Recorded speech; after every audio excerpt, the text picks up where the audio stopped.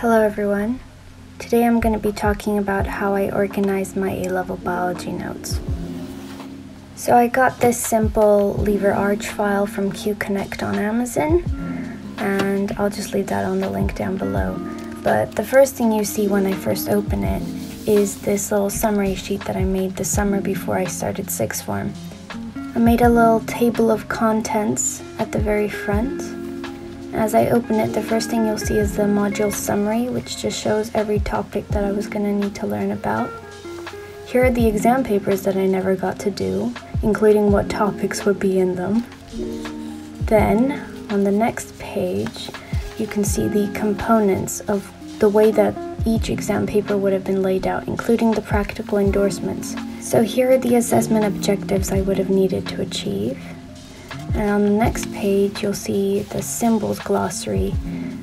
Each specification has its own little symbol collection, and I just wrote down anything that I would need to know while I looked through the spec. Here are also some equations that I would have needed to know, and here's a list of every single practical endorsement that I would have needed to do.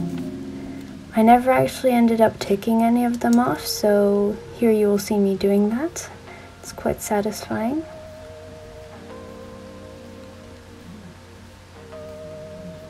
And here's a little smiley face. Okay, on the page after that, there's a little math skills log, and it just tells you everything you need to do maths related within the spec. Okay, let's quickly put that back.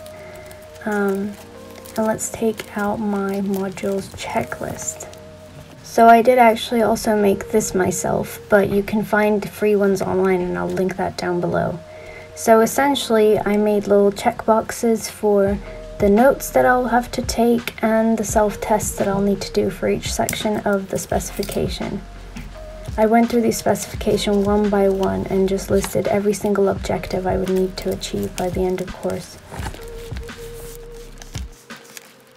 So I made these little page dividers with sticky notes at the top to find the modules quicker in this arch file. It just has a little summary of what that module's about and which paper it belongs to. So module 1 is basically just a practical based module, and it just talks about everything you will need to know for the endorsement. Here is a little practical skills sheet that we will need to know for the exams that our teachers gave us. And it just talks about the main points and definitions that we will need to be able to describe and define. It also talks about what things we will need to analyze or draw conclusions from, because there are a lot of practical based questions within each exam that we could be asked about. Here is a little summary of all specimens we will need to know for microscopy, and then they made this wonderful handy little table that talks about every single type of experiment they could mention within the actual exams. So here's an additional list of practicals that we did in lessons that we might not actually have notes on, and that we will need to link back to certain aspects and topics within. And here's a little table of advantages and disadvantages between computational tools and data logging. So I had also made a little checklist for module 1, but it basically just included any objectives that I would need to achieve during my practical laboratory sessions, which the teachers would give you already. So I didn't really use that too much.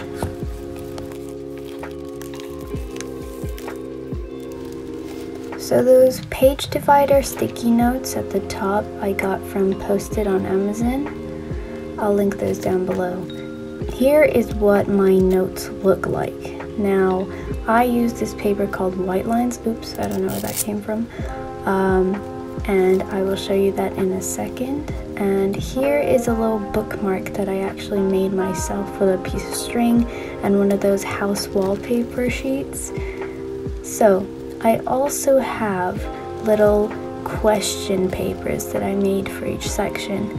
And essentially, I just went through past paper questions, and once I did all of the past paper questions I could possibly find, I made this little sheet with questions that I made from my notes, as well as questions from my past papers, included a little mark scheme for myself so that I could constantly test myself and just memorize the mark scheme essentially.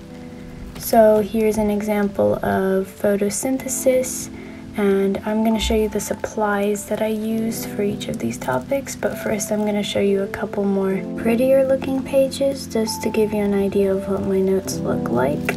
So here is the topic of respiration. This particular section is on oxidative phosphorylation, and what I use for my titles is the Tombow Fudenosuke brush pen.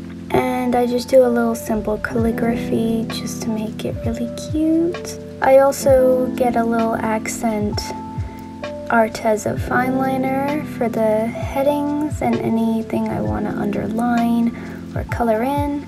And here's my pencil case. I'm just going to grab some of the other supplies that I use from here, which is the Narita 0.5mm pen, and sometimes I use my Muji 0.38mm pen.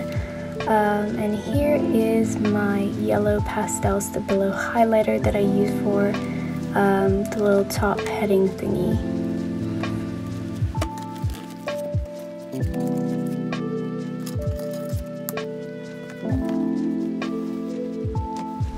So here is a Whitelines paper that I use for my notes. I like to complete the topic on here before I take it out and transfer it to my arch file. Here is the topic of excretion. I have made a little diagram of the liver lobule down there, and I just really like labeling it. And I like the fact that you can scan this paper as well. Excuse the fact that it says computer science, because I've definitely never done a computer science note in there. But yeah, thank you so much for watching this video. I hope you enjoyed it. If you liked it, then please hit the thumbs up.